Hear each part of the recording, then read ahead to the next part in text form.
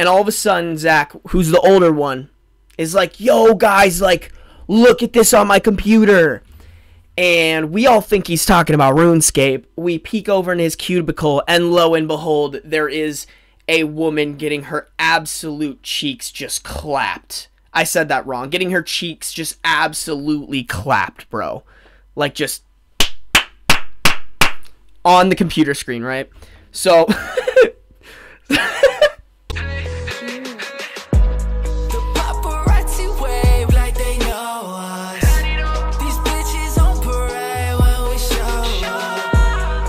What the fuck is up, Sarby Studios podcast? It's your favorite degenerate. I am exhausted. I'm fucking tired. I'm drinking, so I might be a little tipsy, but I'm tired. I had a long day. I mentioned in yesterday's podcast I was going to do land surveying with my neighbor who's owns his own land surveying business. That was exhausting. There's a couple things I forgot about Arizona. Number one, Arizona, so I live in Minnesota. When I go out in the morning, it'll be 19 degrees. And then maybe that day might get up to 40s. Usually mid 30s, 35, 36, right? Here in Arizona, there's such a spread with how the days go. Literally, we left at 4 in the morning and it was 35 degrees out. And then by 10, 11, it was 75, 80 degrees outside. And I was like, what? I got sun for the first time today in forever, and it felt amazing, but also the sun just drains. Ooh, excuse me. Sorry about that. Excuse my language. The sun drains the fuck out of me, bro. So I'm tired because of that. I also didn't eat anything. I didn't really know how the day would go. And I'm not a breakfast person. So literally, I left at 4:20 this morning. And I didn't get back until a little before 4 p.m. And so I didn't eat anything in that time frame. And then I wanted to go to the gym with my homie Logan, and he wanted to go at 4:20. So I literally quick turned around, had a banana and some coffee, and then went to the gym and did leg day. And I didn't have my first meal until 6 or 7 o'clock. So, needless to say, I am not good at taking care. This is why I've always been dude, I want a dog. I want a dog so bad. But then I'm bro, you can barely fucking remember to feed yourself. Let alone another living thing. This is why I'm terrified of being a father. I can't feed myself. How am I supposed to feed a mini-me, bro? I have a lot of growing up and responsibility to do. Or I just need to get rich enough to pay somebody to feed the baby for me. No, actually, I probably wouldn't do that. I want to be the dopest dad ever. I want to be so hands-on and involved in my child's life. That's part of the reason I want to be an entrepreneur that can work from home, is that I can literally be oh, let me just hang out with the baby all day. Let me go to all the sports and all the ballets and the recitals and the rehearsals. That's truthfully what I want to do. I want to be the best motherfucking dad out there. At the rate I'm going, it's not going to happen. We'll see. Yeah, that was just me complaining about my day. It was a little wild because of a couple other things, but those are private. We're going to keep them private, but today was kind of a crazy day, but I'm here. I'm podcasting. I want to keep it short. Like I said, I'm tired. I'm doing the same thing again tomorrow, so I want to now that I'm prepared for it, I can better mentally prepare for myself. And I know this stuff is really good for me too. Number one, I haven't seen real sunlight that I could take my shirt off and enjoy since beginning of October. Probably more end of September. So this is kind of nice because vitamin D for me is super important in terms of my mental health and my mood. Also, I feel just with COVID, I've kind of had this kick in the ass. It's made me a little too lazy. So I feel getting up so early in the morning is going to set really good habits for me. And working with Gary is such a hard worker. Oh my fucking god, dude. This guy was go. We worked for 11 hours straight. It wasn't oh yeah, we took breaks here and there. We took one break to go piss and get something from Circle K. So that's what I need in my life right now. That is 110% what I need in my life. And I'm getting paid to do it too. So that's kind of nice as well. But, yeah, anyways, Gonna keep this short. I just want to tell one story because so in my phone I had that I wanted to bring up my sex talk because like someone was talking about their sex talk on a podcast and I was like I kind of have like a funny story about that.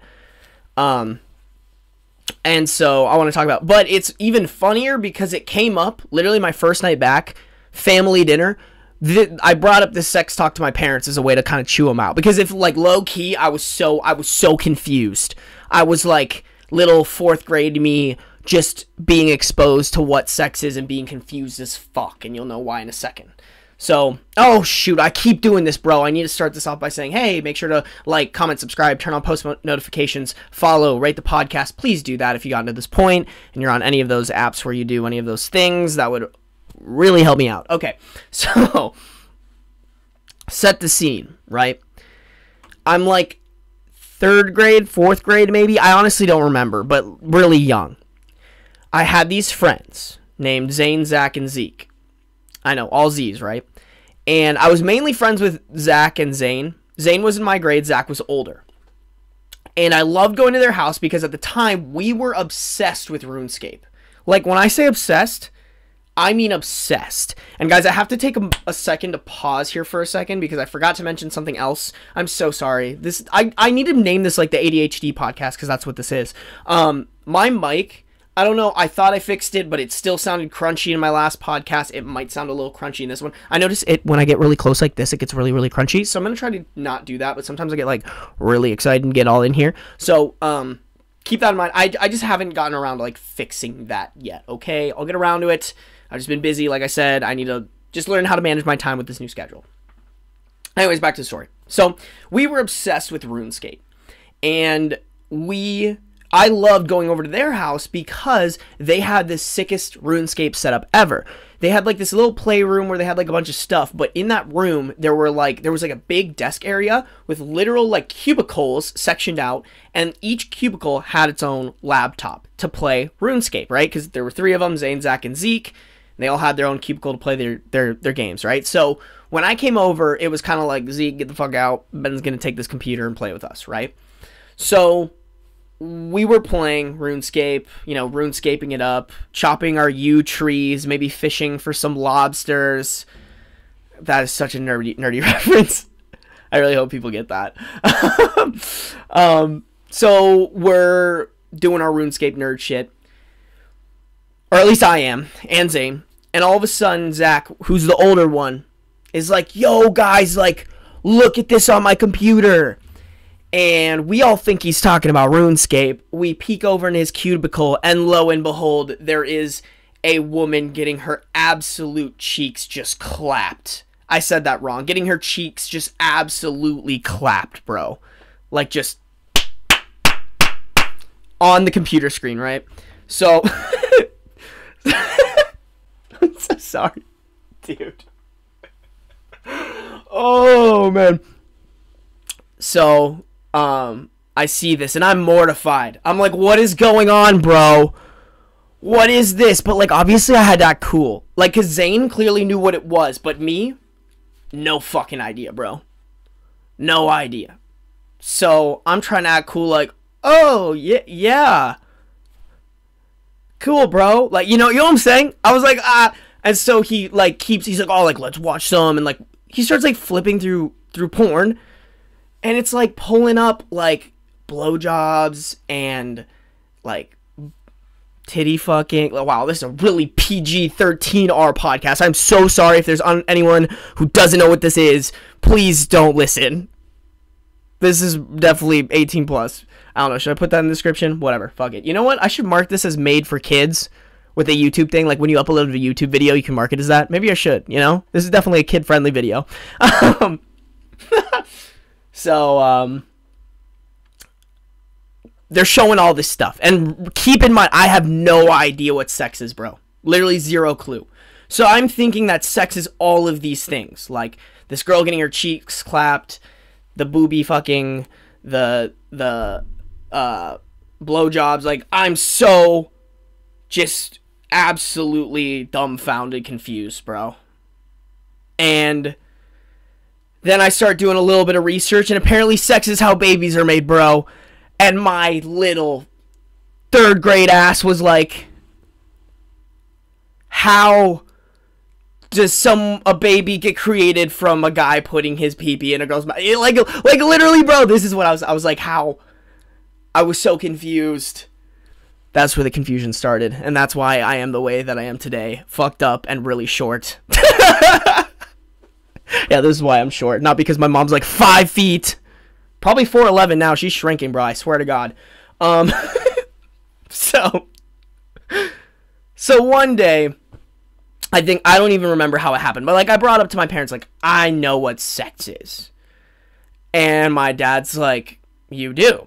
And I was like, bro, totally. And they were like, okay, explain it to me. And I swear to you, like, I don't remember exactly how I explained it, but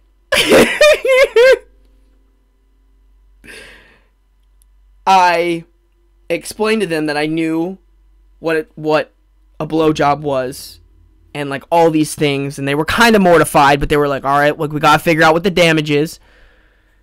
And my dad's like, well, what is a blowjob? And I literally said, it's when a girl blows on a guy's pee-pee.